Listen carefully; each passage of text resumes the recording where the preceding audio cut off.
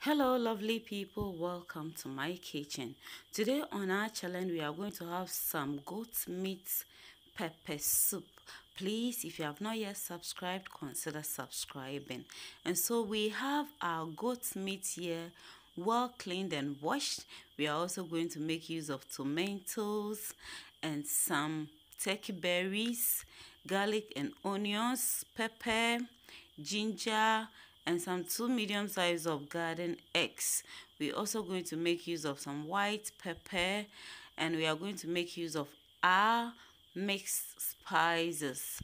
And this is natural mixed spices, that is rosemary, bay leaf, and other natural spices.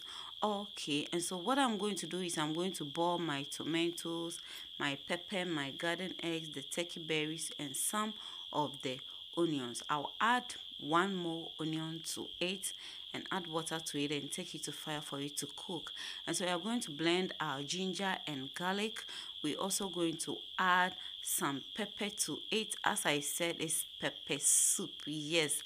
And I'm slicing my onions and adding them to it. So I added two onions to it. I'm adding my natural mixed spices to it, and then I'll add water and blend everything together. Yes, and then so what you are going to do at this time is to add chopped onions to our meat, our goat meat. Then we'll give it salt. What you need at this point is a lot of salt, and so this salt I'm adding is the only salt I'm going to use in my soup. It is very necessary you add enough salt at this stage so that you can get the meat well coated with salt. You need this stage to be salty, and so when you get it this way, it makes your meat taste very good. And when your meat tastes good, at the end result is having a very nice soup. It tastes very good.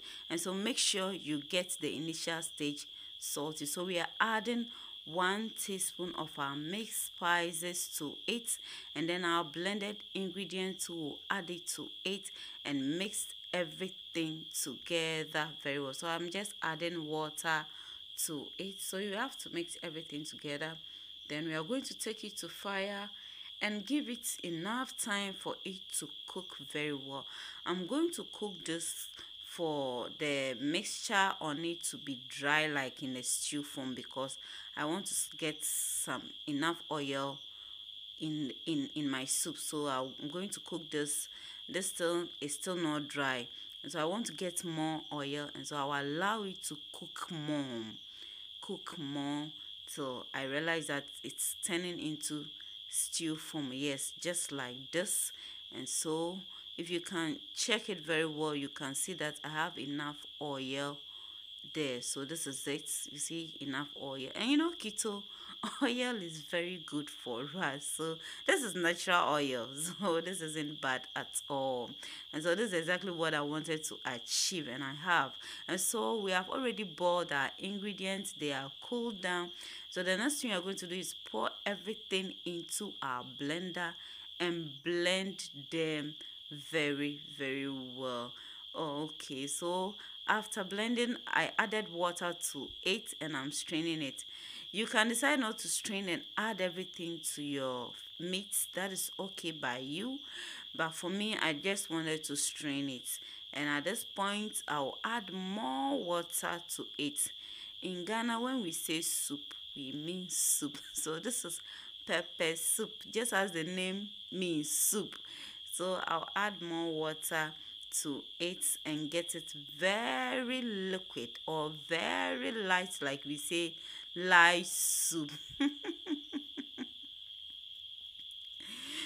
Okay, and so that is it. I'm straining everything. Please, if you are here and you have not yet subscribed, consider subscribing. And if your aim is to lose weight, then just start watching the videos from day one and you definitely get there. Add flat tummy water to it. Check the description box for how to make flat tummy water, and don't forget to add exercise. And so this is our soup. You see how liquid it is? Yes, this is exactly what I'm talking about. And so you're going to allow this to cook very well. We're just going to cover it with the lid and allow it to cook. Give it enough time to cook very, very well. So we are checking on our soup, and as you can see, yes, it is getting there little by little. Yeah. And so I'm going to lower it and cover it halfway and allow it to cook slowly so that I can get much of the oil on it or on the surface. So that's what I'm going to do. I need the oil for keto. You understand. As I said, this is natural, so it isn't bad at all. So we'll lower it and cover it halfway. Okay, we are checking on our soup. Finally, our goat meat pepper soup is ready. As you can see, the oil, the surface, everything tells that the soup is fully cooked. It is fully cooked, and so you can see my oil the way I want it.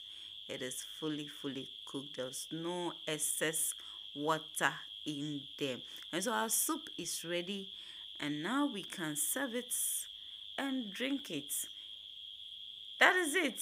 If you want to add swallow to it, I beg you can add keto swallow to it. So check the description box for how to prepare keto swallow. But this is a challenge, so we are not adding swallow. Thanks so much, my dear. This is our goat meat pepper soup. If you have not yet subscribed, consider subscribing, like, share the video, watch out for another recipe. Have a good day. Bye-bye.